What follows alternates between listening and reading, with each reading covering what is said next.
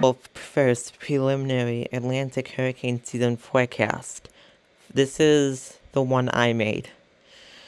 As you can see, we are predicting an above average hurricane season, possibly well above average, for the Atlantic basin. Now, as you can see here, we are expecting tons of Cape Verde hurricanes, well, at least a few, for the Atlantic basin. Season not really doesn't really depend on this, but it can significantly have an impact on the overall number of storms in the Atlantic hurricane season. But I think overall, shear would be most of the time limited across this area. So I think there will be the perfect setup for Cape Verde hurricanes much of the time. And then hyperactive in the middle of the Atlantic Ocean to the Caribbean. We might be seeing a very active point in the season, but most of the time it is going to be active, so possibly hyperactive at times here. Now in the Gulf of Mexico and much of the Caribbean, we have a extremely active peak. That means there might be a ton of storms at the same time in this region at the peak of the season. And then we don't expect much here just south of all this, because it is close to the equator and usually nothing really happens here throughout the season, or some little does.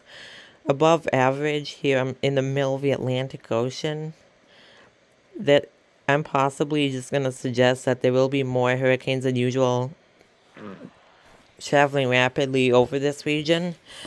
And then our wild card here, it's just kind of going to be a surprise to see what happens along the U.S. East Coast. There will probably be definitely a few landfalls on the East Coast.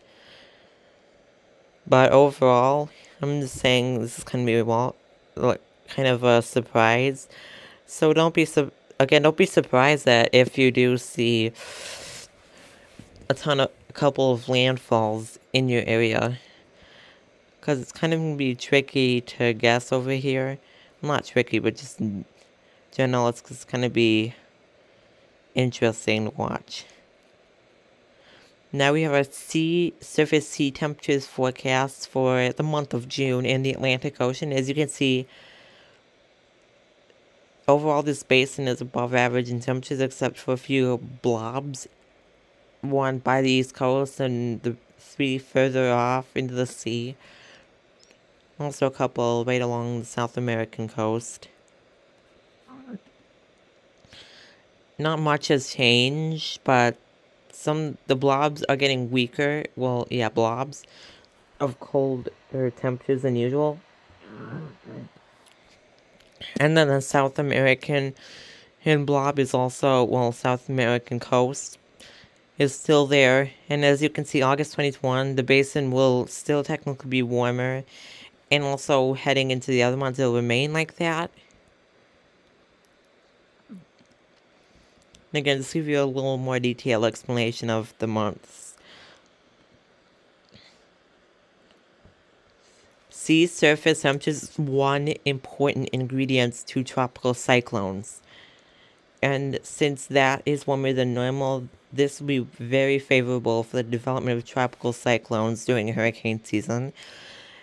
And also September 2021, some cooler than average temperatures are seen near the Britain coast, or around Britain, as you can see there.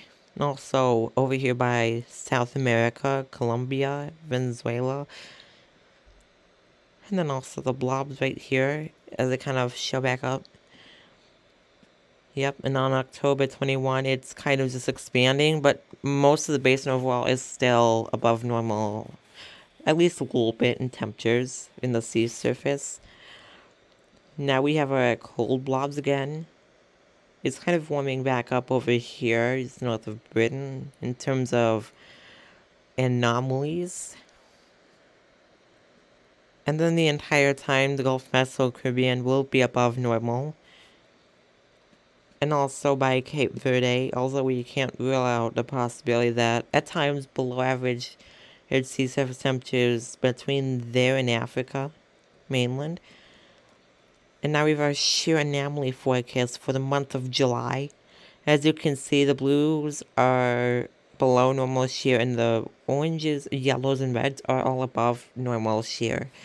As you can see, much of the tropical Atlantic is expected to have below normal shear for this time of year, with above normal possible in the far North Atlantic and also off the northeast coast, also by Cape Verde and African coast.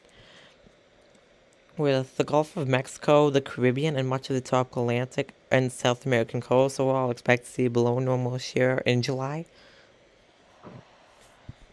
Now we have our shear anomaly forecast for August. And as you can see, some of these areas are seeing above normal shear once again. Caribbean, most notably, seeing below normal temperatures. Also, middle of the tropical Atlantic, with possibly some shear in the Gulf of Mexico and also near the South American coast and also by Cape Verde still. Overall, this shear is expected to erode by Cape Verde, which will favor hurricane after hurricane across these areas, with the main area of shear now south of Cape Verde, and also the shear is kind of lower values across the Gulf Coast. And now, lastly, the month of October, we have much of the East Coast and Gulf of Mexico below normal shear and also above normal at the South American coast and also Cape Verde again. But it's still not going to affect the hurricane activity over here, because there will probably be a couple storms in October in the Atlantic specifically, especially here. Though I think September there will be a lot of, like, tons of hurricanes in the Atlantic. Specifically, if you were to, okay, I'm gonna draw an arrow. Say if you go from, so yeah, there will be a few good examples of hurricanes that originate in the Cape Verde region.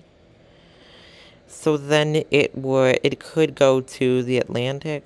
Hold on, I'm gonna see if I can make a curve. Okay, no, I can't. Okay, so it kind of goes like, yeah, this. Something like that. Okay, thanks. Okay, guys, thanks for watching today. If you guys would like, I would like you guys to subscribe to this channel and like my videos for more weather content. Otherwise, have